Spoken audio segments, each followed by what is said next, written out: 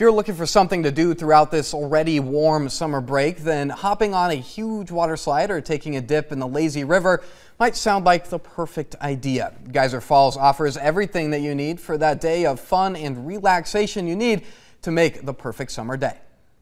It is our opening weekend. We're just open this Saturday and Sunday only.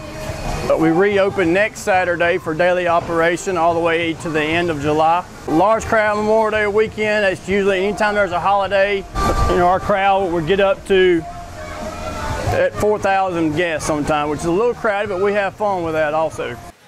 Season passes for Geyser Falls are $115, and you can use that pass for any regular operating day throughout the 2023 season.